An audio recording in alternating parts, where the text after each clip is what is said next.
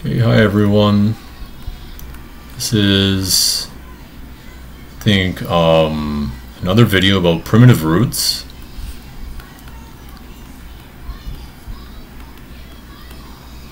Okay, and we want to make sure. So we've discussed some of the basic properties about primitive roots. In this video, I want to show that primitive roots exist modulo p. Not only that, maybe like how many of them there are after. Okay, so proposition, I guess this is really like a theorem, but whatever. Okay, so let p be a prime. Okay, then there exists an integer a whose GCD is 1 with p and whose order is p minus 1. The order of a mod p is p minus 1. Okay. Proof. And the proof involves, we're going to divide up all the, so there's p minus 1 things in UP.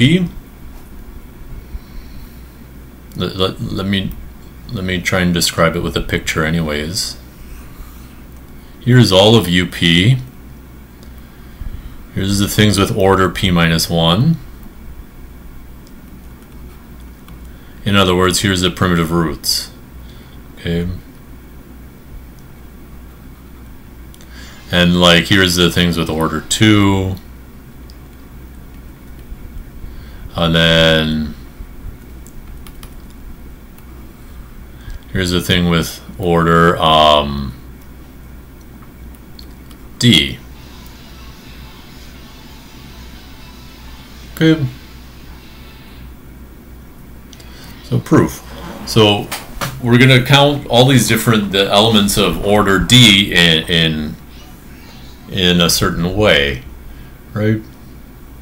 So let's call like the number of elements in each segment A of D.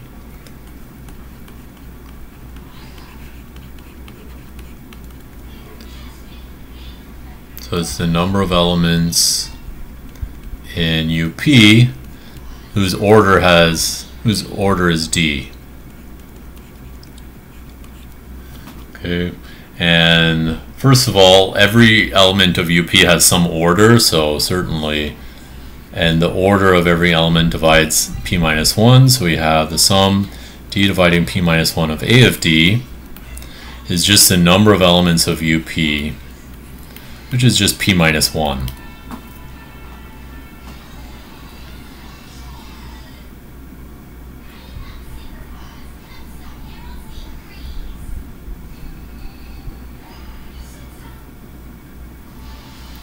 And not only that,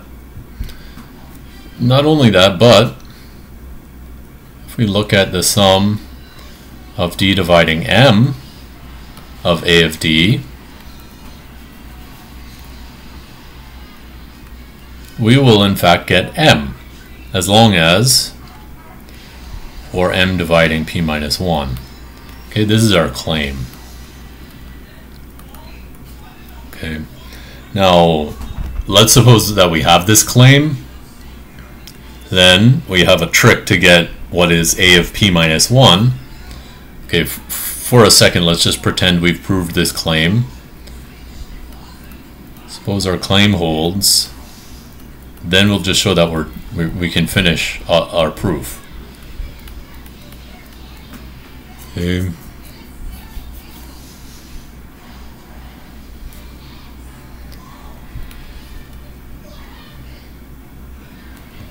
Then if we look at the sum of d dividing m mu of d, let's say mu of m over d times d,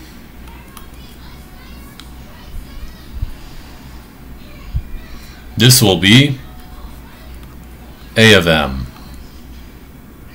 but this is also phi of m. Okay, and both of this part of the equation, this is from Mobius inversion.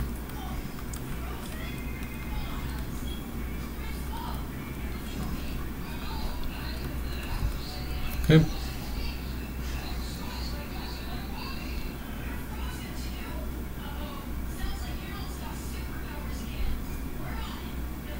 And in particular, a of p minus 1 is phi of p minus 1. So the number of elements with order p minus 1 is phi of p minus 1. Okay, so if we can prove this claim, in other words, we can write m as the sum of a of d.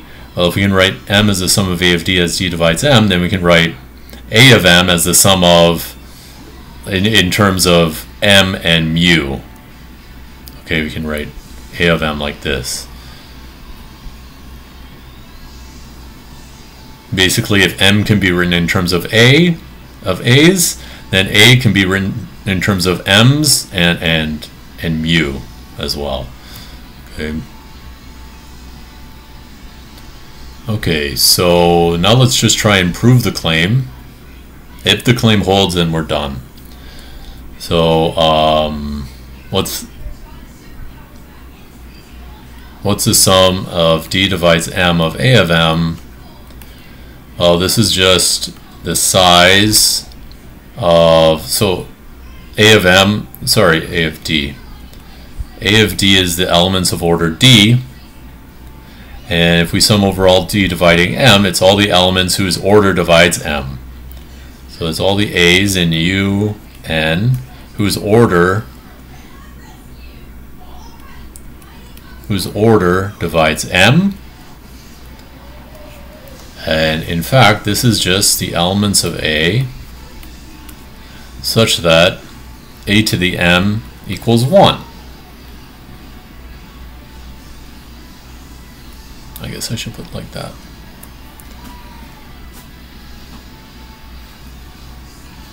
Okay.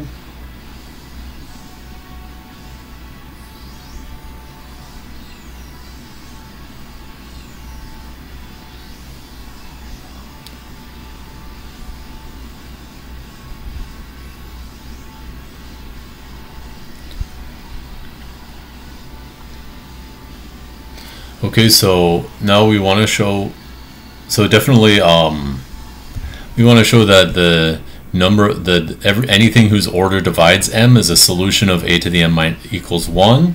And of course, if a to the m equals 1, then the order of a divides m. Okay, so if a to the m equals 1, the order divides m. But if the order divides m, then a to the m also equals 1. So these two sets are the same, so their size is the same. Okay.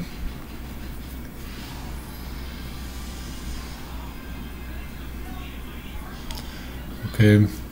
And in fact,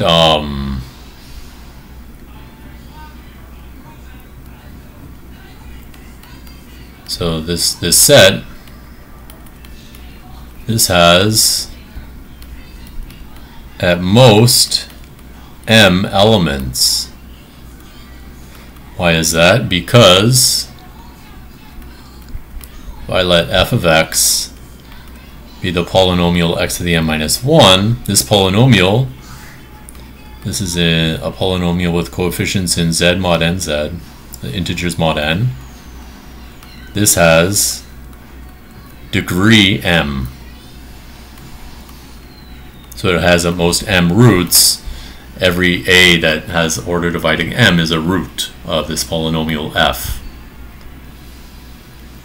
Okay, so this polynomial has degree m, it has most m roots. Okay, so definitely each of these sets has a size at most m.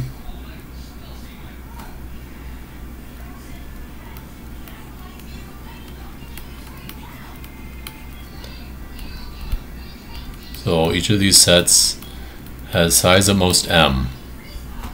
Okay. What does that tell us?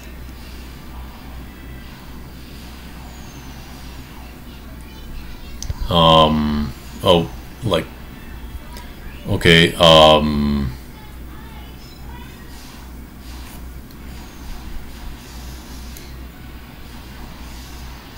so we want to know that it has exactly m elements. But now we just do one final thing. If I look at the polynomial x to the p minus 1, this has exactly p minus 1 roots. And this whole time I was saying mod n, but we're looking at mod p. Sorry about that. Mod p, not mod n. Sorry about that. Okay. So x to the p minus 1 has exactly p minus 1 roots in z mod pz. Okay. But also, we can factorize x to the p minus 1 minus 1. That's just x to the m minus 1 times, so you have to be careful, like I have to be careful I don't get this wrong, but we write p minus 1 equals m times, let's say, k. And then we factor this, so you let y equals x to the m. I have to be careful and do this on the side. Y is going to be x to the m, and x to the p minus 1 is really y to the k. So y to the k minus 1 is y minus 1 times y to the k minus 1 plus y to the k minus 2, and so on, plus y plus 1. And now we substitute back. Y is really x to the m. So this is x to the m minus 1 times x to the m to the k minus 1, and so on. Okay, so this is what we get.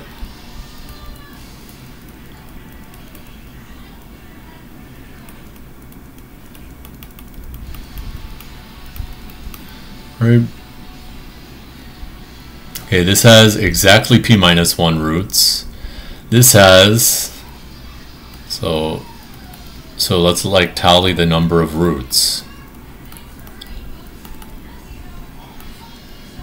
Exactly p minus 1 here. Less than or equal to m here. And the degree of this polynomial is m times k minus 1. So there's less than or equal to m times k minus 1 here. Okay. And in total, there's less than or equal to m plus m times k minus 1.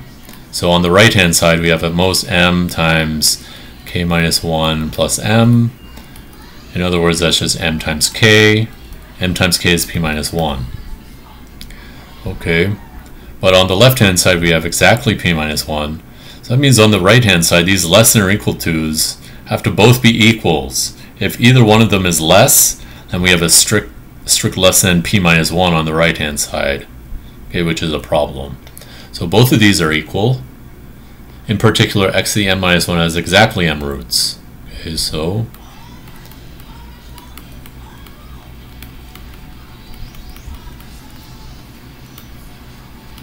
okay, and the number of solutions in UP such that a to the m equals 1 is just m. Okay, now if we go back up, that means the sum of a of d as d divides m is m. And by Mobius inversion, that means that the sum of mu of m over d times d is a of m, and that's also the formula for phi of m. Okay, and so the number of elements of order m is just phi of m. In particular, the number of elements of order p minus 1 is phi of p minus 1. Okay, and let's stop there.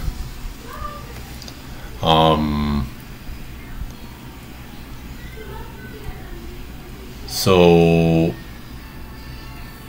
anyways, thank you for watching. Yep, I'll see you next time.